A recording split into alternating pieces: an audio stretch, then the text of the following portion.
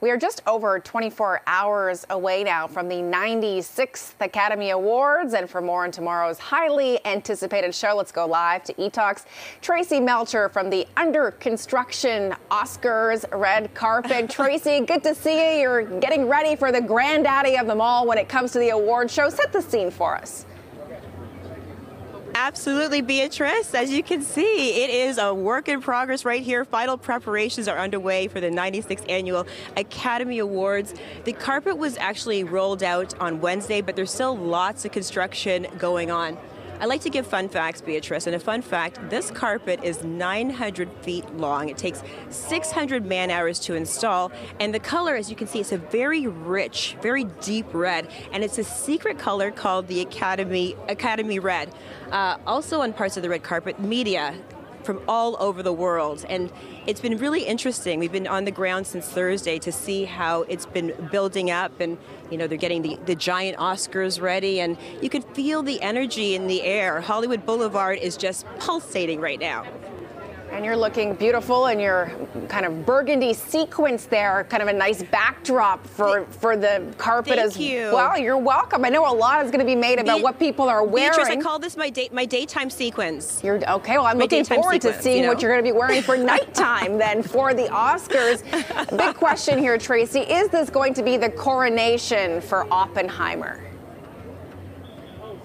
I mean, hey, all the bets are on Oppenheimer from the time it really premiered last summer, and through the Golden Globes, the Screen Actors Guild, the Directors Guild, the Critics' Choice, the Producers Guild. I mean, it has been an Oppenheimer sleigh. So, I mean, the big upset tomorrow would be if Oppenheimer didn't clean up in all the categories. And, you know, Christopher Nolan, he's an incredible director, and you know, a lot of people wanted him to win for Dark Knight, and this could be the time where Hollywood finally crowns him with a Best Director Oscar.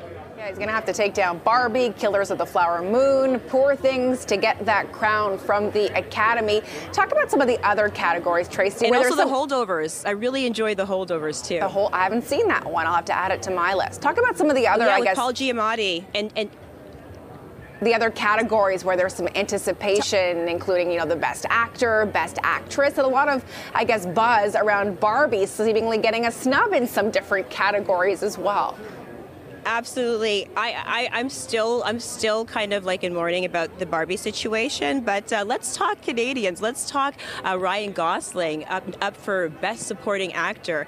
And also he is going to be performing I'm Just Ken with Mark Ronson on stage and 65 backup dancers. It's going to be one of the biggest performances that the Oscars has seen.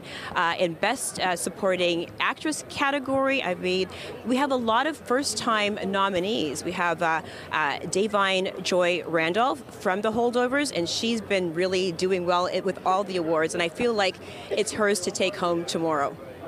I'm really looking forward to seeing Ryan Gosling. This is a guy who can really do it all. He's the son of London, Ontario, just a Canadian treasure as well. Talk about some of the other Canadians, Traci, that are also up for this top award. Sure. There's a lot of them.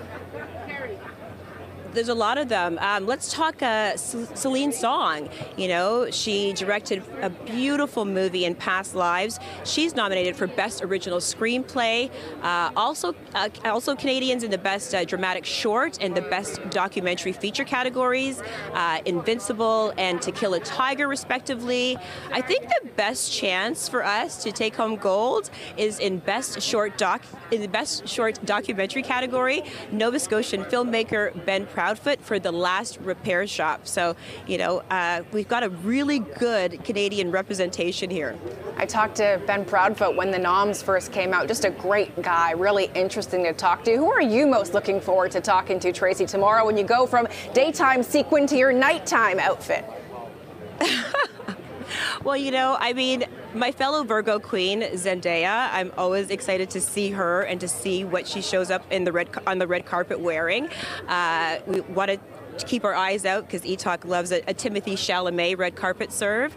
And if I'm going to say personally, again, Dwayne "The Rock" Johnson, just because, you know, I just like to say Dwayne "The Rock" Johnson, and he knows how to fill out a suit.